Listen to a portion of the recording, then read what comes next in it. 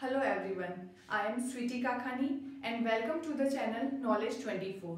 Today we will discuss the topic Processing Unit. Processing Unit is also called microprocessor or CPU. CPU stands for Central Processing Unit. It is the hardware that interprets and executes the program, instructions and coordinate how all the other hardware devices work together. Interpret means convert the instruction into machine readable format like in low level language, and executes. Execute means completion of task and get the output. And next is coordinates. Coordinates means synchronization between all other devices like input device, output device and memories. Now, by this reason, it is called brain of the computer.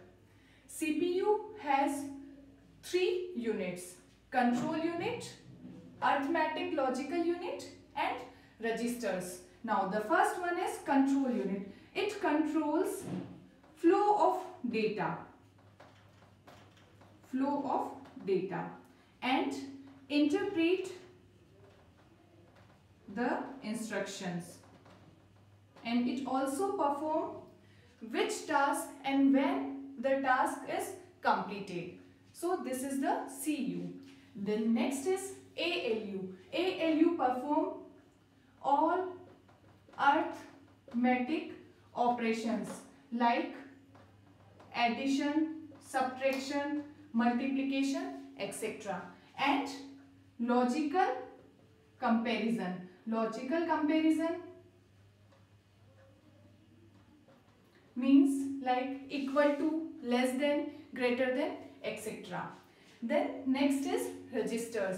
Registers are high speed memory in CPU for storing small amount of data like in bits, 32 bits or 64 bits. So it is high speed memory, and registers has 3 parts: accumulator, storage register and address registers. So this is all about the processing unit.